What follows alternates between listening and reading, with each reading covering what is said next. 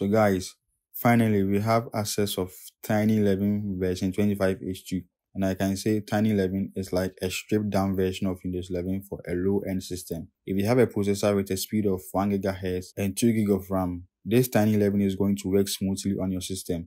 And the best part, most of the programs and features which is in Windows 11 version 25H2 are also available in this Tiny 11 version 25H2. It is the latest version of Windows 11, which is modified to run on low-end hardware machines without TPM, secure boot, and Intel 8th generation processor, which is the most important thing if you want your system to run Windows 11 version 25H2. So guys, in this video, I will show you the complete process on how to install Tiny 11 version 25H2 and where you can download it. Okay, so you need to check this video where I demonstrated how to download Tiny 11 version 25H2. Once your ISO is downloaded, go over and download Rufus 2 and make sure to run it as administrator.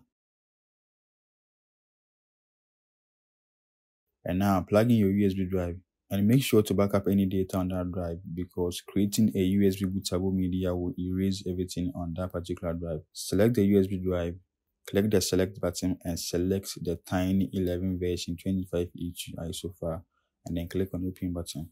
And now here's the most important step, the partition scheme.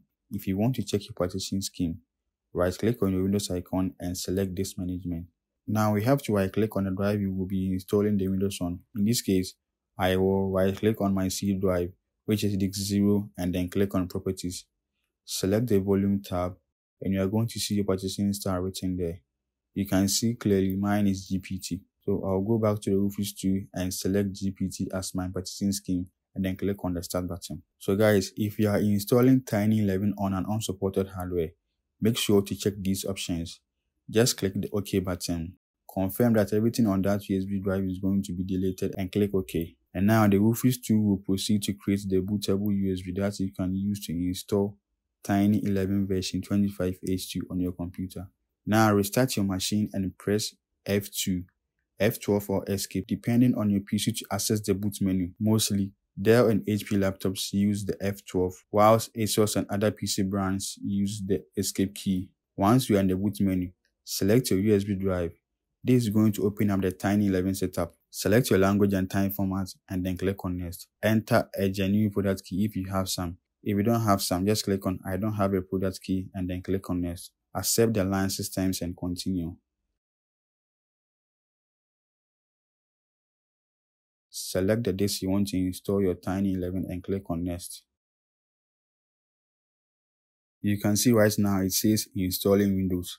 Just wait for it to finish.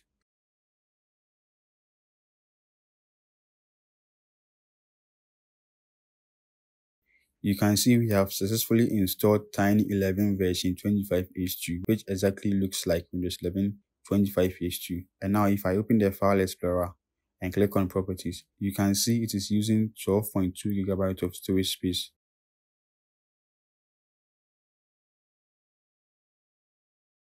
The performance of Tiny 11 is very smooth because it is taking 2 GB of RAM. So if you have 4 GB or 2 GB RAM in your system, it will run perfectly fine on it. If I check the CPU, we can see it is using 0 to 7% utilization and the process count is around 126.